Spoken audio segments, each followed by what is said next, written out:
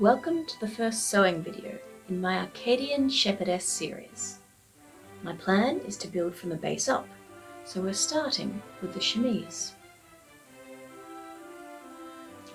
I have previously made a few underdresses and shifts for other projects, but not quite the sort of thing I need for this one, a shape and ruffle delight using non-stretch fabric, in this case a light cotton voile. I used American Duchess's Simplicity 8162 18th century underpinning sewing pattern for this project. I did vary it slightly by adding an extra ruffle along the bottom edge.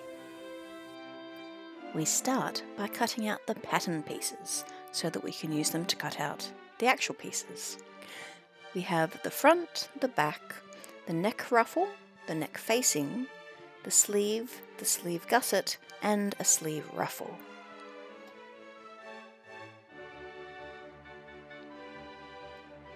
Laying out the cotton voile on the fold, you see me here using pattern weights to weigh down the pattern for the back as well as the ruffle. I'm cutting out the back with a little bit of extra room just to be sure, and then cutting out the ruffle. Not shown here, the front is cut out in the same manner as the back.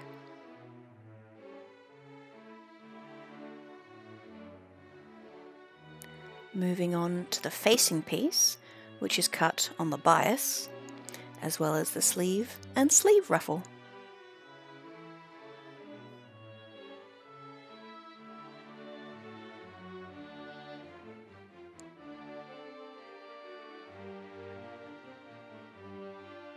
Before I start the real construction of the garment, I do some stay stitching around the neckline.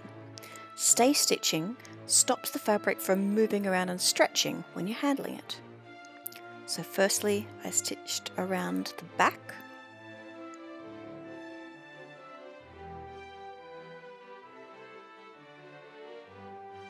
and then I repeated the process on the front half, stitching around the neckline of the front.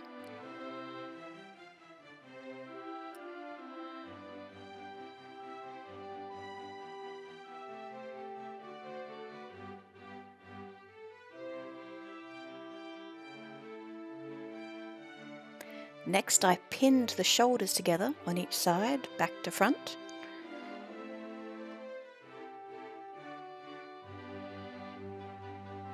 And then joined the shoulders using the overlocker.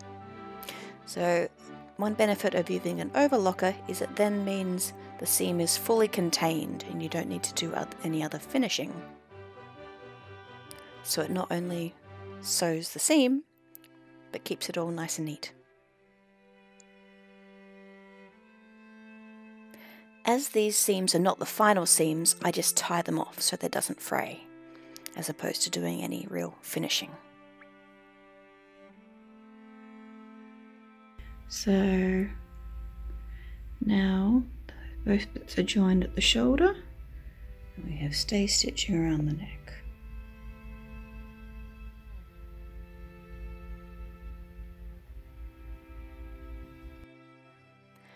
Next, we join together the individual pieces of the neck ruffle so that it becomes one big loop.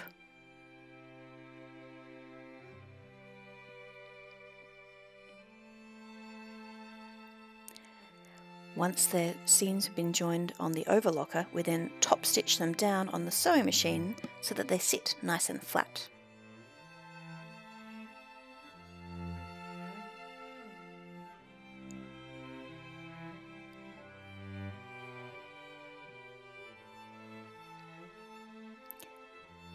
Then, in this big giant loop, I stitch along 4mm lines for gathering.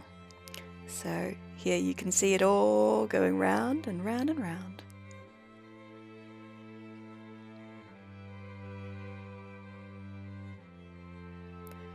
Once the first line of gathering stitches is complete, I do a second line that's parallel to them.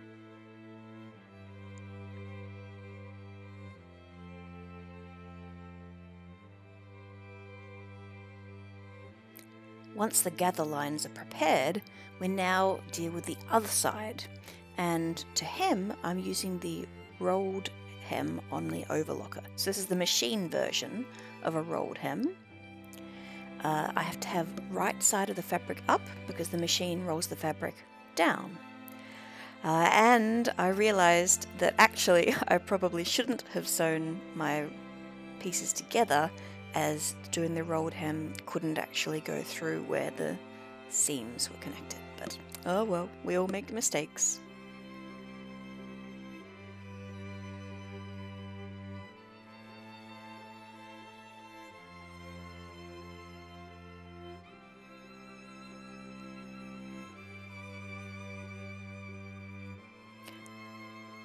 And apart from that little issue, I'm really happy with how the little rolled edges look.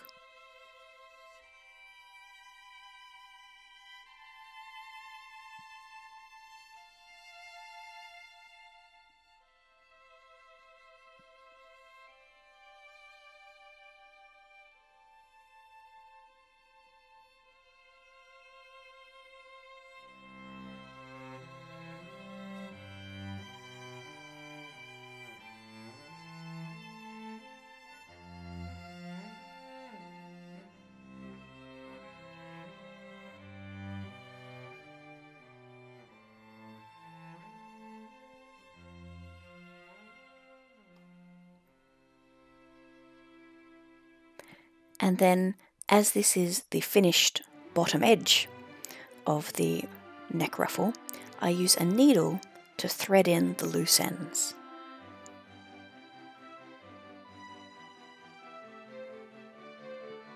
I then pinned and top stitched those sections over the seams where I wasn't able to use the rolled edge.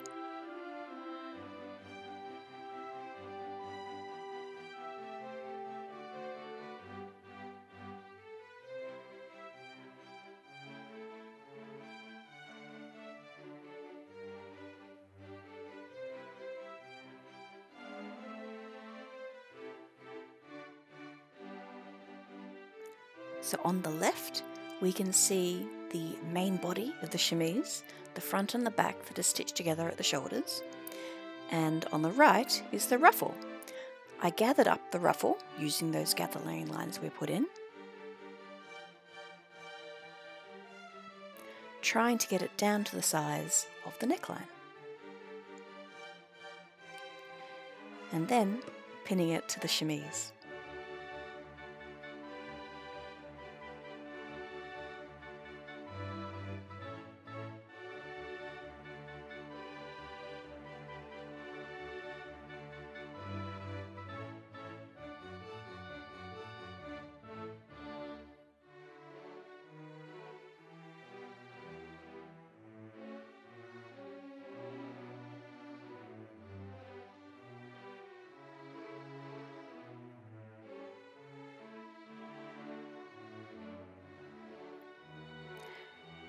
And letting the floof begin.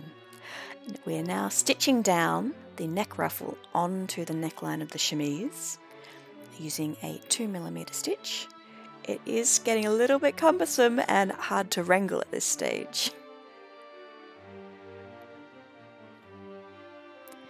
Back at the pinning board, I attach the neck facing over the ruffle. So we're putting right sides together, pinning it along.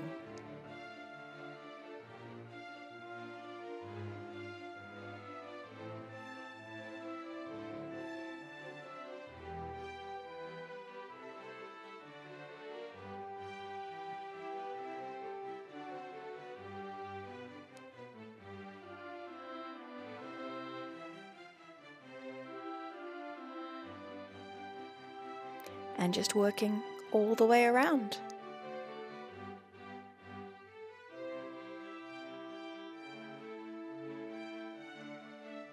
And there we are, all pinned. Next is, you guessed it, sewing it on.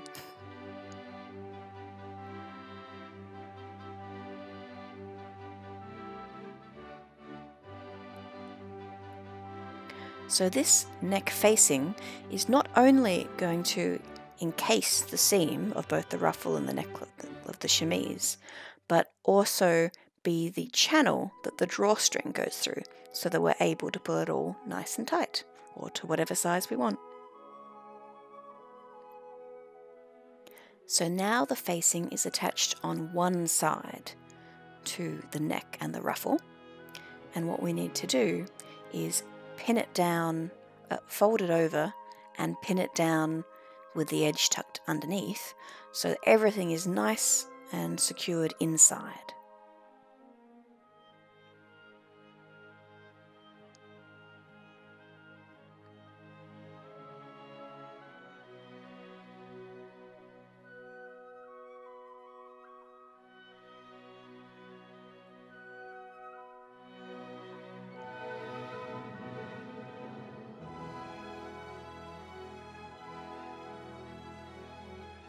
And then stitch that down as well. So it's starting to actually look a bit garmenty. Pretty ruffles going on everywhere, not just crazy floof. Well, okay, it's still quite crazy floof.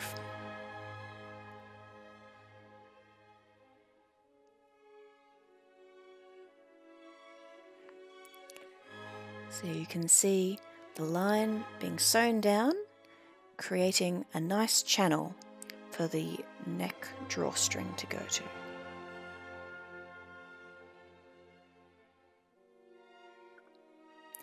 Then, to get that ribbon into the channel, put a safety pin through one end to give you something to grip in, and feed that through all the way round.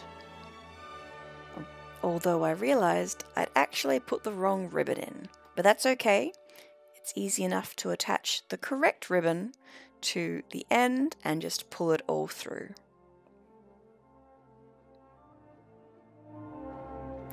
Progress review time. Here we can see the chemise on Madam, my dummy.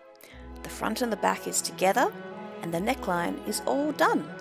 Overall, we're about halfway through.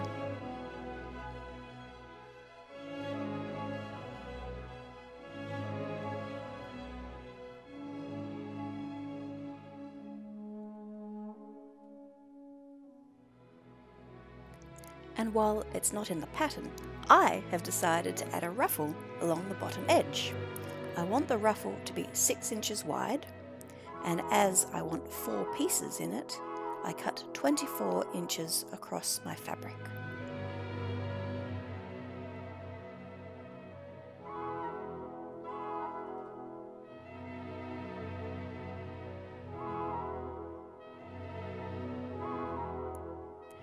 To make the cutting out easier, I fold them over so that I'm going to minimize how many times I cut through.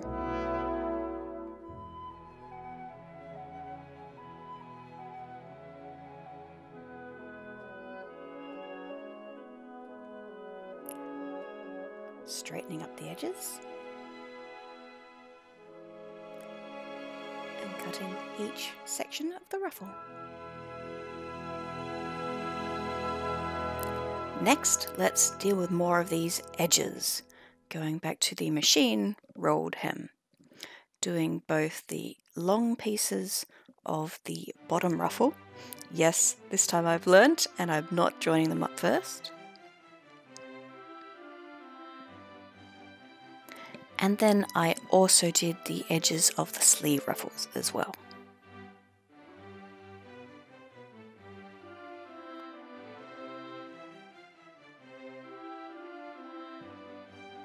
Now that all the edging is done, I'm converting the overlocker back to its cutting mode. So putting in the extra needle and putting the blade up.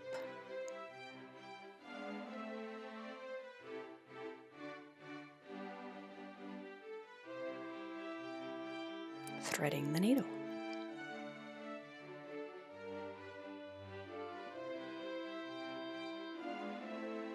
Next, I join all 4 of those bottom ruffle pieces together so that it makes one big loop, taking care that it doesn't have any twists in it.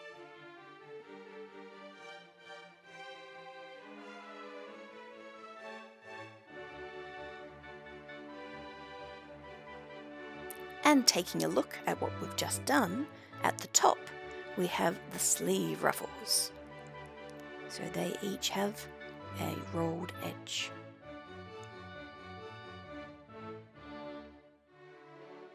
Then down below, the big long bottom ruffle, also with its lovely long rolled edge, and all 4 panels are joined together.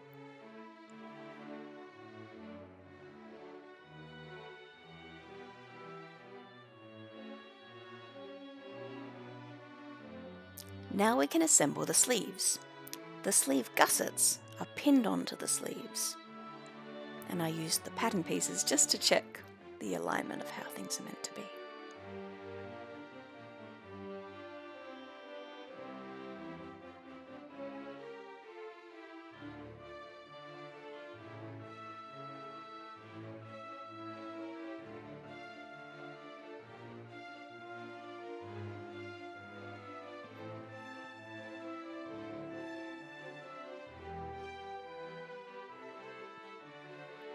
Then we use the overlocker to join the gussets onto the sleeve, being careful to go very slowly even though this is sped up, and make sure we do not get any pins under the overlocker.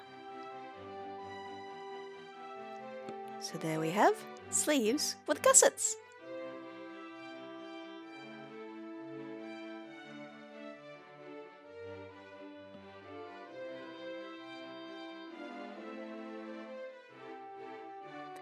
Back to the ruffles. It's time to put the gathering stitches along the top edges of both the sleeve ruffles as well as the big bottom ruffle.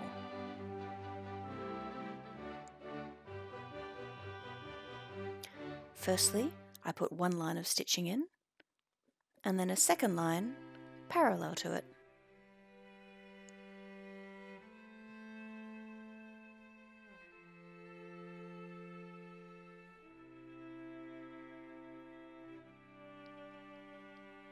Then you pull on the 2 threads to bring in the gather of each sleeve ruffle, getting it to the right size for the sleeve. Nice and even, and pinning it on.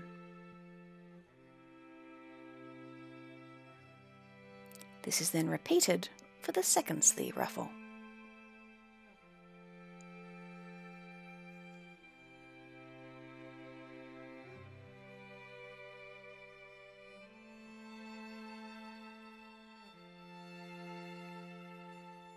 Then the sleeve ruffles are sewn down on the sewing machine, so we're joining the gathered ruffle onto the flat sleeve.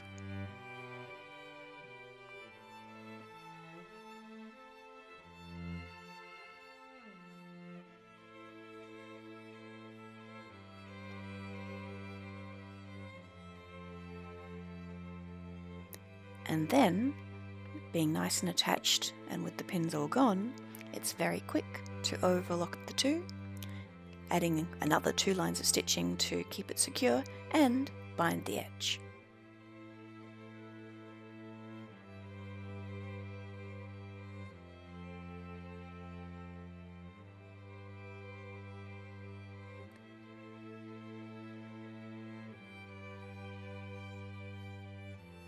So from the outside, nice and neat. The main body of the chemise is laid out open, and the sleeve, with the gussets on either side, is pinned to the main body.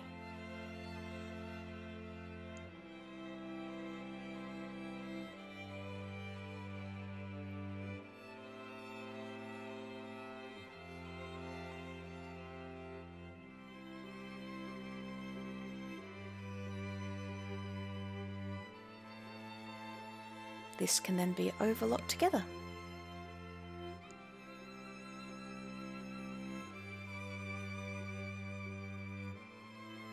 And the procedure is repeated on the other side. So we're getting a bit of a big plus sign forming with the back, the front, and the 2 sides of the sleeves.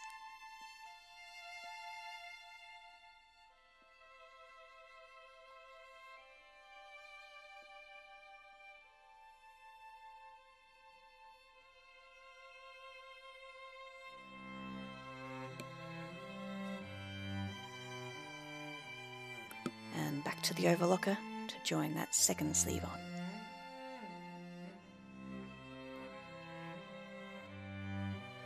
And now the time has come to join the sides together.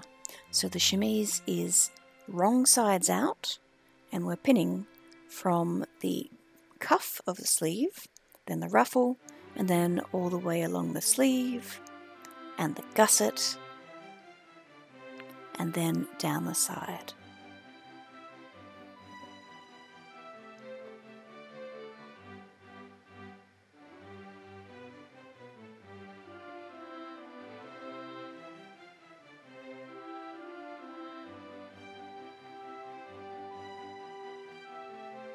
This is then joined together at the overlocker.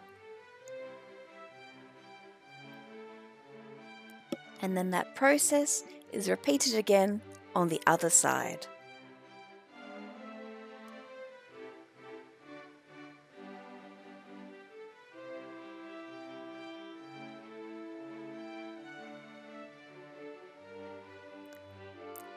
Okay, we're so close now.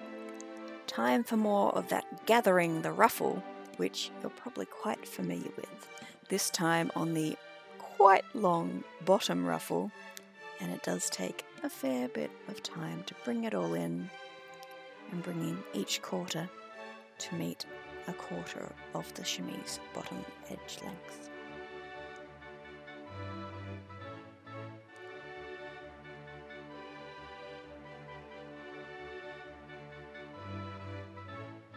Once it is all down to about the right size, it's time to lay it onto the chemise, and because I have the ruffle, I don't want the chemise the full length that we cut it out to, so I'm placing it up above the edge of the cut of the fabric.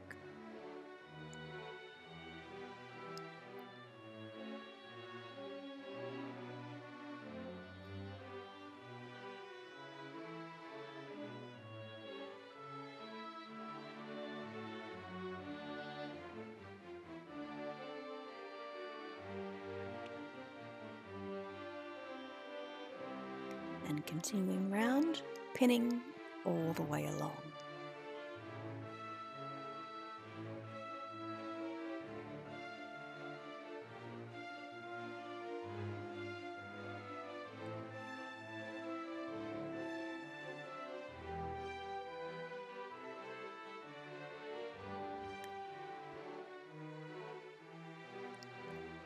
And once again, that same ruffly process. Sewing down the ruffle onto the chemise at the sewing machine.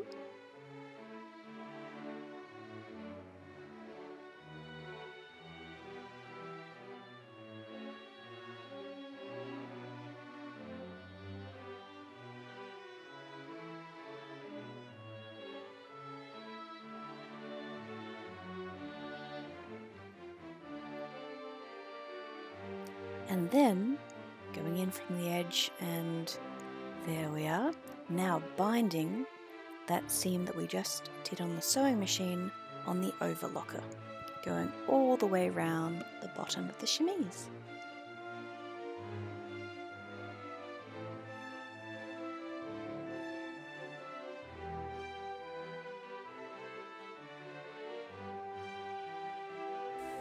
So here we are.